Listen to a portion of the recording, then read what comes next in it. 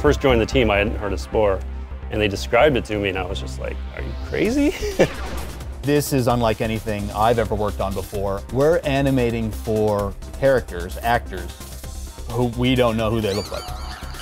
Because we wanted the game to be very different, very procedural, and very based upon the user's creativity, we faced a number of significant technical issues about how can we do procedural animation, procedural texturing, things like that. How do you deal with, a creature that needs to animate that we don't know what it's going to be before it gets spit into the game? Working on The Sims wasn't easy at the time, but now in hindsight, you look at it and it's like, well, everything had one head, 2 arms, 2 legs. In The Sims, you're a human being, you're a person. In Spore, you're a tentacled monster with an eyeball in the back of your head and a mouth on your arm. In most games, you have standard content, so you can design it up front, and then you have artists who are really, really good at this stuff go ahead and build a model, rig it, texture it, and do all those things. So in Spore, we want to give the player the ability to make kind of new and cool things themselves instead of having it be canned content that they get from us. We give so much free will to the player, both in how they build things and what they look like and how they play the game. I've never really felt myself as a storyteller at all, and in fact, I've always been more interested in extracting the player's creativity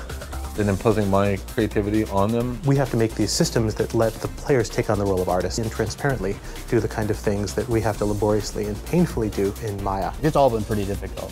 Starting from scratch on just about everything. We've basically created this system that lets you put pieces together in a way that's really intuitive and easy for anyone to do. Well, I can make a creature just by grabbing a limb and whacking it onto the side of a creature, and all of a sudden the mesh seamlessly, smoothly regenerates around that surface. So we have to do things like procedurally skin and weight the skin for a creature when a player kind of just sticks a limb on. Like different creature mouths, the different hands, the different body shapes and configurations that you can put them in. These are all pre-authored, but the user feels like they're making the decision because no matter what they choose, everything's going to look good because we planned it out that way. You can create something, a creature, a model that looks something like a Pixar artist would make over a, several-week period in the matter of minutes. Already with just the small group we have here building stuff in the editors, it's always surprising me kind of what we can do. Spore gives you a little taste of what it's like to be a modeler and an animator and a creative artist in the game business.